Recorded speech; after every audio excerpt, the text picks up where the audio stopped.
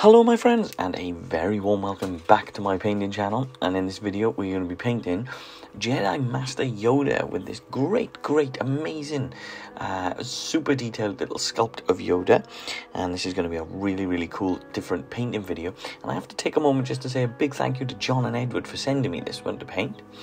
Now I've made a small video or a small photo here that you can pause, and we're going to use just these 12 paints really to paint Yoda, and we're going to get a really nice result out of such a small amount of paints. Now, I'm going to be using a very different set with the Forces of Nature set from Scale 75, but don't worry if you're not comfortable with or if you don't have these paints. I have made a video where I'm painting different kinds of green skin tones a little bit elsewhere. I'll put a little pin just here so that you can find it. Now we're going to start using the Ardennes green. So this is a really good dark green, and as you can see I'm just going to put this in all around the skin. So I'm focusing mostly around the face and the head here first, just to give you guys an idea as to how the paint is nice and thin, and how this sort of just takes straight onto the miniature in such a nice even fashion. So I'm just going to paint this across, like I say, the skin, so the feet, the hands, the face, things like that. And as you can see, I'm just going to be using my sort of basing brush. So this is my older, more sort of broken sort of basing brush, so that nothing has to be so perfect or exact or precise. So once that's dry, then we're then going to move on to using a nice little bit of flat brown on the inner part of his clothing. So this is going to be the trousers, the shirt, and things like that. So we're just going to use this this brown tone, and again using the same brush, using my basing brush. So this is just not a precise brush, but it doesn't matter too much, because any mistakes we make we can always cover over anyway, so it's not the end of the world. And there we go. Just going to be careful, especially around the green areas, trying not to get the brown on the green, and so on and so on. It's always good to try to be as precise as possible when you're painting the bases as much as you can, because once you've got the bases in place and you use the washes and things like that to tie things together, then it makes it easier to build the colours back up. Then we're going to use a green ochre. If you don't have green ochre, you can always just use a khaki colour. That would also do a very similar sort of thing. This is just a slightly lighter colour, slightly lighter tone that will brighten up really nicely with other colours on top. But this green ochre is practically just a light version of a khaki sort of tone, and we're just going to paint all of the robe all around the back. Again, trying to be careful not to get this on the greens and things like that we've painted. Around the back is a lot easier, but once you get to the front it does get a little bit fiddly, so just try to be as careful as possible, especially underneath as well. Painting the inside of the robe itself can be a little bit difficult, but don't worry too much, just take your time and try to enjoy it as much as possible.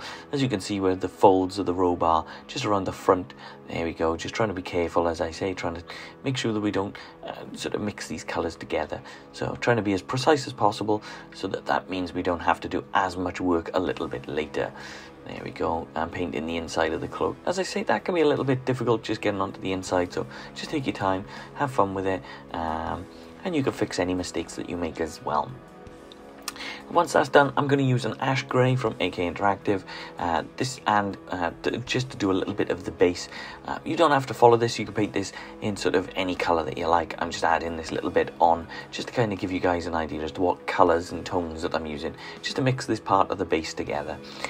Later on, I'm going to do the base and things off camera anyway, so it doesn't matter too much if you don't want to follow the base along. It just gives you guys an option, it just gives you guys something sort of to plan and to, you know, sort of follow along with if you need to, or if you'd like to.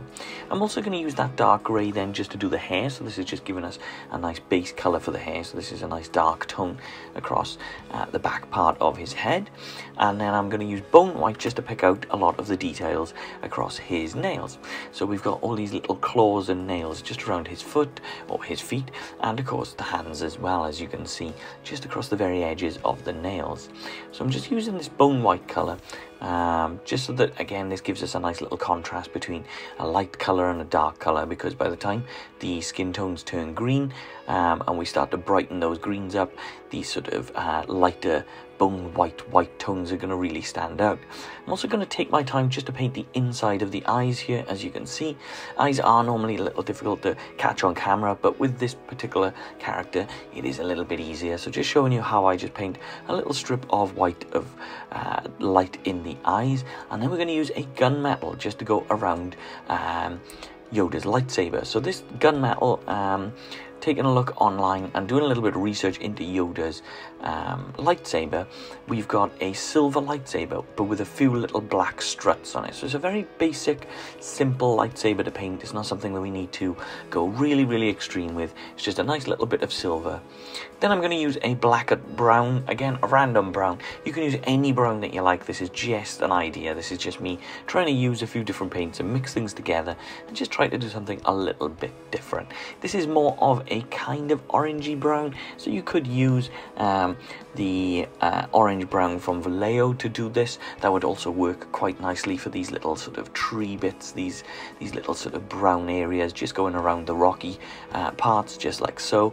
And I'm just going to be careful not to get this onto the rocks themselves, and again we're going to use multiple thin layers, nice and simple. Then I'm going to use a small bit of tenebrous grey.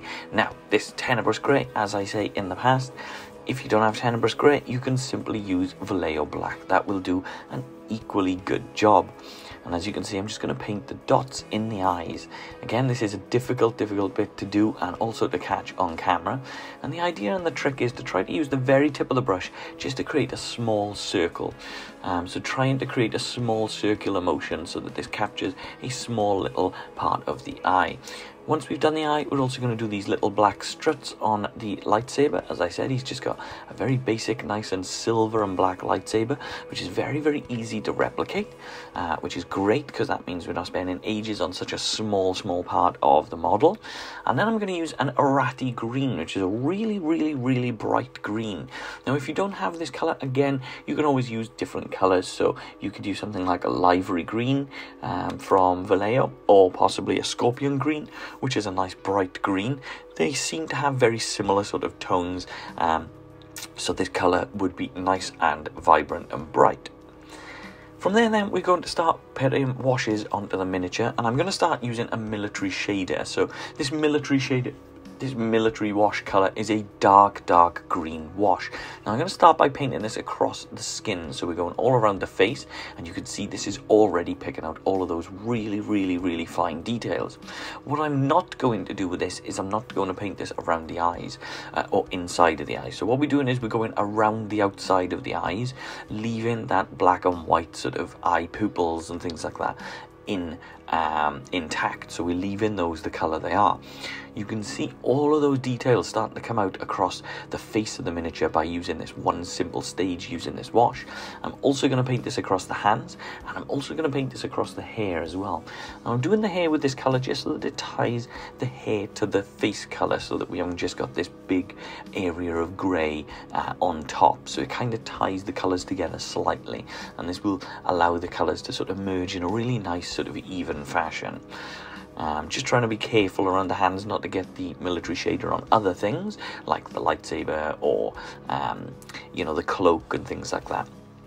Now once all of that is dry, we're then going to use strong tone. This is a dark brown, sort of really dark tone for using washes, and we're just going to cover all of the browns in this. So we're going to cover all of the we're going to cover all of his clothing. So as you can see, we've got the trousers, the shirt, and then all around the robe as well, just like so.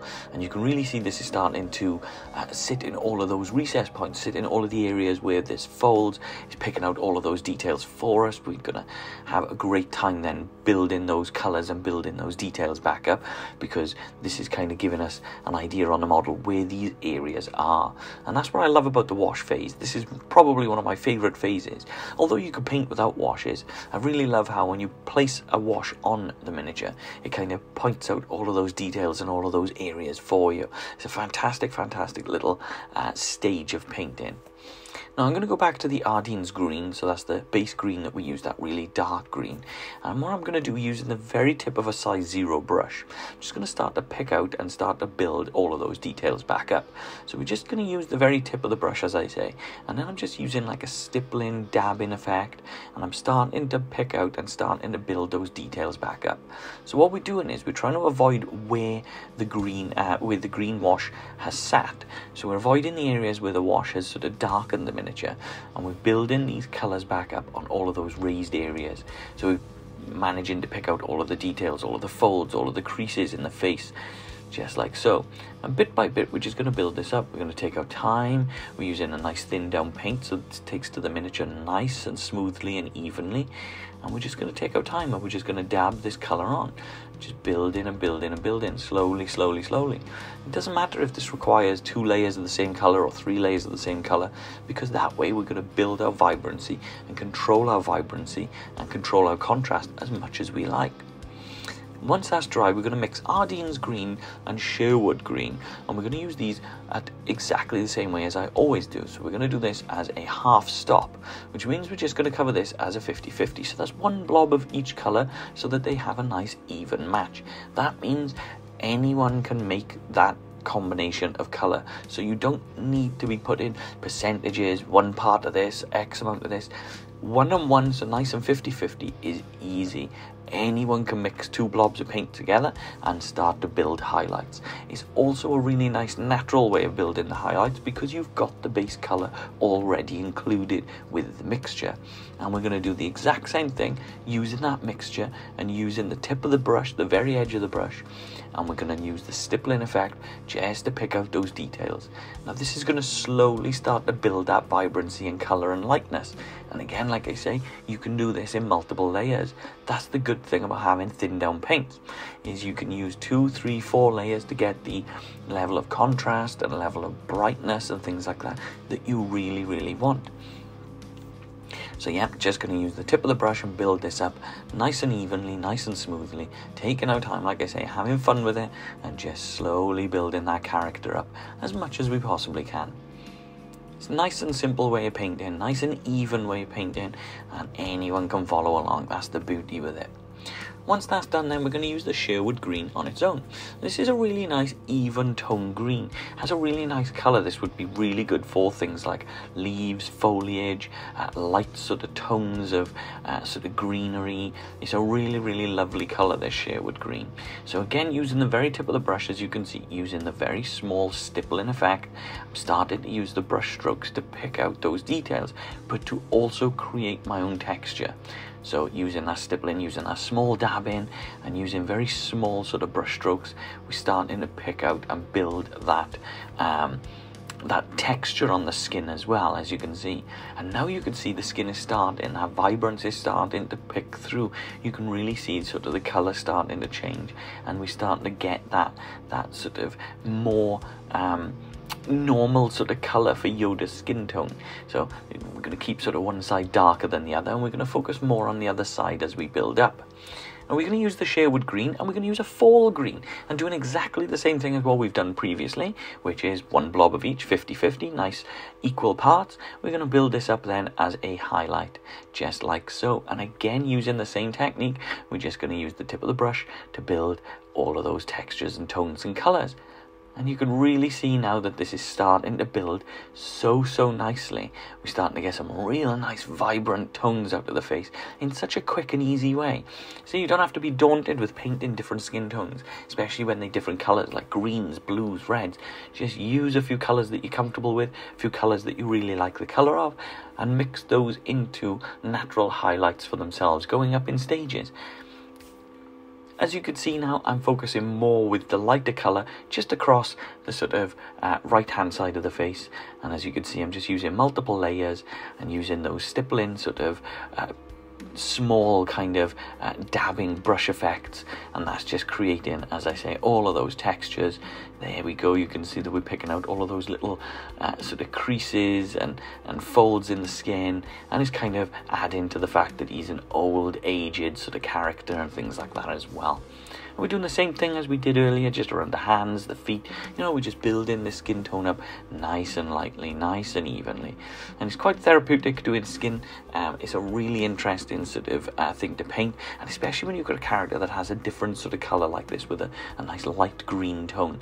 It just gives you something completely different to focus on and to work with. But all of the same techniques and effects that I've used in the past will all work here as well. So the stippling, the green tones that I've used on previous models would work here. So yeah, any videos or any sort of tips or painting sort of effects that you can think, they'll all come in handy as you go. So with that then, I'm going to use a graphite colour from the AK Interactive. Now if you don't have this, again, you could use a couple of different colours. You could use things like the blue-grey pale from Vallejo would be a really good option here. But that's all I'm doing, is just using a very small controlled dry brush just across the hair here. I say a very small controlled dry brush because dry brushing is quite messy, so you don't want to get this on the green that you've spent quite a lot of time doing. Then I'm going to mix graphite and silver grey together using 50-50, so again, half and half. I'm just going to lightly dry brush this across again. And again, if you don't have this one, you could use something like a sky grey would be perfect from Vallejo. That would also make a really nice sort of highlight tone and highlight color to it as well. And then we're going to go back now and start to build up the clothing. So once all of that is dry and we're done, we're then going to go back to the flat earth, and then we're going to start to build and pick all of those folds and creases in the clothes. We're going to start normally what I would tend to do and say to people is start from the inside out, because when you're painting on the inside of the miniature, it is more difficult to get to. So if you make mistakes then later on, it's more difficult to sort of fix. So starting from the inside out, paint the more difficult and harder to reach areas of the model first. So as you can see, I'm starting with this little jacket, and then we're going to go up and around all of the clothing, and then we're going to do the cloak and things later. So the reason why I start with the inside first is because it is a little bit more difficult and you can make more mistakes. Once flat earth is dry, we're then going to use flat earth and beige brown combined, so mixed together. Again, just one blob of each. All of the mixing that I do on my channel is just one blob of each. That creates very easy and equal parts of sort of highlighting. This allows you to highlight in a confident way without you worrying too much about whether or not you're using the right amounts to accurately replicate what I'm painting and how I'm painting. You can literally just put one blob of each and you've got yourself a really nice, even, simple highlight to go. I like these half stops. They create great highlights. Once that's done, then you just use the beige brown on its own. And as I said, these half stops are fantastic because, as you can see, we've used the base color, then we've used this half stop, and now we're using the highlight. And again, then you could use another half stop to highlight further. And that's all it is just building up in these half stops. And it turns out in a really nice, even, pleasing sort of looking painting. Then it makes it very easy and pleasing on the eye. It looks really nice. So as you can see, I'm just trying to be very careful using the tip of the brush, and at this time, instead of using the stippling effect like we did on the hair, I'm using sort of brush strokes, very small sharp brush strokes, just to create the folds and create the texture of folds and things like that. And I'm following the momentum and movement of the miniature to create this. So as I said earlier, we're then going to use the beige brown and bone white. Again, just one blob of each, half and half, and this is going to create a really nice half stop of its own. So this is going to make a really nice highlighted brown. And again, this time we're going to be very careful and more precise about where we place this, because this one we want to really pick out those highlights. So we're just going to catch the very edges of the folds and the creases in the trousers and around the sort of shirt or little sort of around the shirt area. And as you can see, we're just building this up nice and slowly. It's always good to have a nice thin paint because it will also blend into the miniature in a nice even fashion. Again, it makes the blend and the paint look a lot more natural and a lot more pleasing on the eye. Whereas if you put just one big thick blob of paint onto the miniature, then you can end up with sort of a garish, sort of over the top sort of area where you might not sort of enjoy. Once that's done, then we're then going to move on to doing his cloak, and we're going to start by going with the green ochre again. So as I said, don't worry if you don't have the green ochre, you can use a khaki, something like a Xandri dust or a khaki colour from Vallejo would be absolutely fine. Those work equally as well. Xandri dust from Games Workshop would be a good alternative to this. And that's all we're going to do now, is just using the tip of the brush. We're going to use brush strokes just to sort of build up and pick out all of those creases and all of those folds. As you can see, the paint is nice and thin. You can see that by the fact that it's allowing and leaving quite a bit of the sort of darker tone underneath the show through as well. And that's great because the transition then between sort of the darker areas and the lighter areas isn't going to be too extreme, and that way then it's going to allow the paint to look a lot more natural, a lot more neutral, and again it's going to be more pleasing to the eye. And that's all we're going to do now, is just go around all of those raised areas, all of those folds, all of those creases, leaving sort of the darker points in the creases and leaving all of those sort of darker. Now what I'm going to do is just build these sort of brush strokes up and close to the areas where the wash has sat and where the wash is sitting. And then this gives us control as to how much of the areas where the wash is sitting we want to paint over, or how close we want to get, like so, because we only really want to leave them in the real extreme sort of darker areas, right down in the creases, just like so. The good thing is, by the end of the painting, although the paint may seem a little shiny when you're painting and things like that, because I always cover my miniatures with a matte varnish, which is something that I would highly recommend. This ties all of the colours together and it takes away that shine and makes everything a lot more natural anyway. So don't worry too much if things like the wash turn out a little bit shiny to begin with, because this is something that when you apply your matte wash later, your matte varnish rather later, it ties those colours together and it dulls that shine down and brings everything together.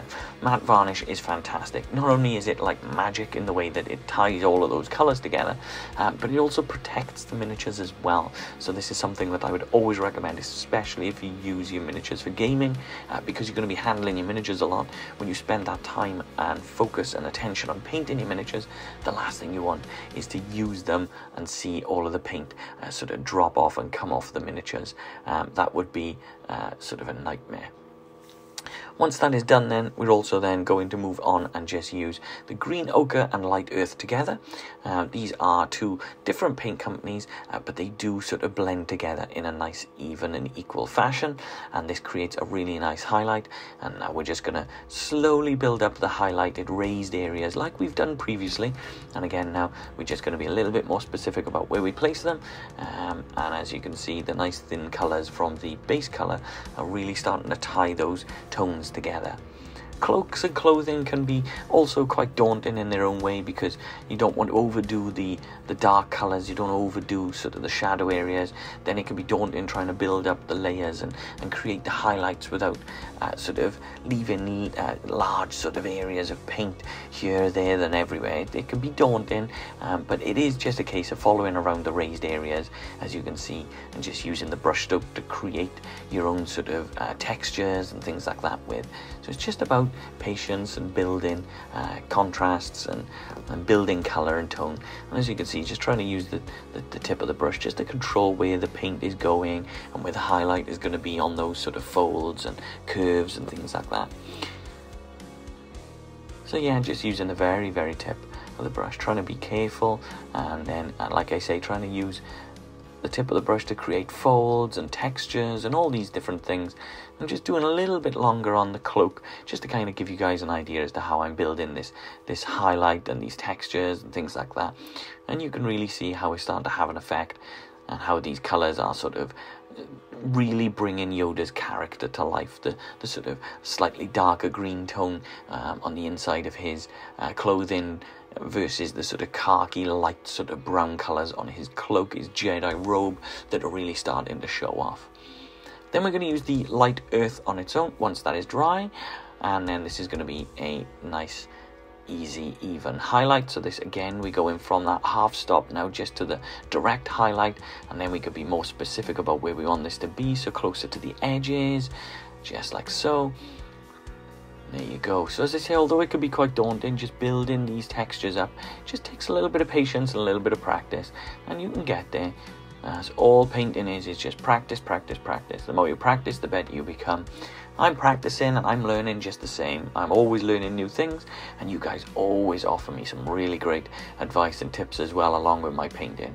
So yeah, it's all about learning. No one is an overnight expert. It takes time, it takes patience, it takes a lot of painting, a lot of practice. So just keep on practicing, keep on painting, and you'll get there, you'll get there. So yeah, just using the tip of the brush, as I say, just using a little bit of a longer period of time on the cloak, just to kind of show you guys how the color is showing through. You can really see the sort of the way the highlight is coming through on those sort of folded areas of the robe. You can really see that flowing sort of texture coming through, just like so. And like I say, because the paint is nice and thin, we can build this up in multiple layers if we want, and we can really sort of build up these layers and these folds. Just look at that, just by using the tip of the brush. And there we go, just being gentle, careful where I place it, because we want the highlights to be in certain areas and not in others, so we can control sort of the contrast, we can control where the light is catching on the cloak. You know, we can really sort of build this up and get creative with it. Once that's done then, and once that is dry, we are also going to use a vampiric flash. So this is a nice, really nice highlight that goes with that light earth tone. If you've watched my channel, you would have seen me painting these colors before, and this vampiric flash is a great color. Now, if you don't have these AK Interactive colors, light earth and vampiric flash, don't worry too much. What you can do, should you want, is use the khaki or a Xandri dust, and then go up in different stages with a cream color, like a bone color. So something like you could use khaki and bone white from Vallejo, and slowly build the bone white into the khaki to progressively build the highlights. That's fine. Or if you're a Citadel user, you could use Xandri dust with Ushabti bone and slowly build that through, so that you build up this natural sort of highlight to the khaki color.